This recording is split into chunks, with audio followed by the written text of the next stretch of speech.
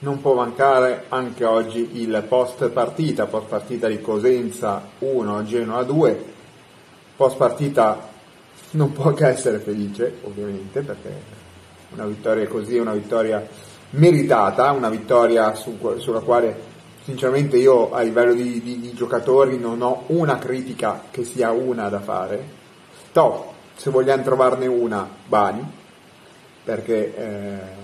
è vero che il regolamento qui è troppo, in quel caso è troppo fiscale, e che ormai gli attaccanti, gli offendenti se ne approfittano, però appena vai a toccare un uomo lo sai benissimo che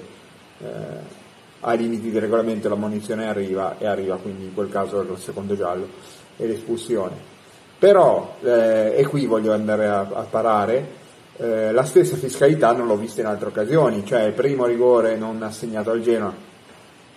perché hanno visto prima un fallo di mano, ok, la mischia, tutto quello che ti pare, però quando poi c'è da vedere prima un fallo di mano, prima di dare il rigore al Cosenza, invece il fallo di mano non si vede. Quindi vedete che qui c'è un problema di metro di giudizio sia del VAR che del direttore di gara, perché io non vado a contestare sicuramente l'episodio Bani, ma vado a contestare il metro di giudizio arbitrale e il metro di giudizio appunto anche del VAR. Per fortuna non sono state situazioni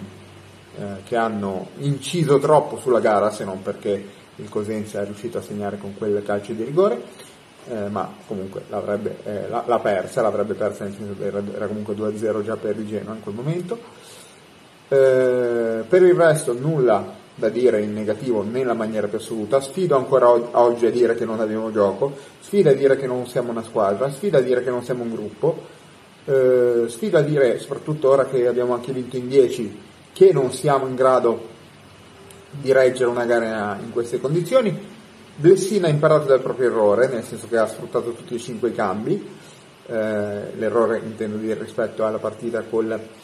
Cagliari, se vi ricordate quello che ho detto nel post partita della partita col Cagliari. Ma cosa importante, al di là del fattore Marulla di cui ho parlato in live, quindi non mi ci sto molto a soffermare ora nel post partita visto che ho pochi secondi, prima vittoria nella storia del Genoa a Cosenza. Questo è veramente un risultato che fa entrare, volenti o nolenti, che piaccia o non piaccia, Blessin e questo Genoa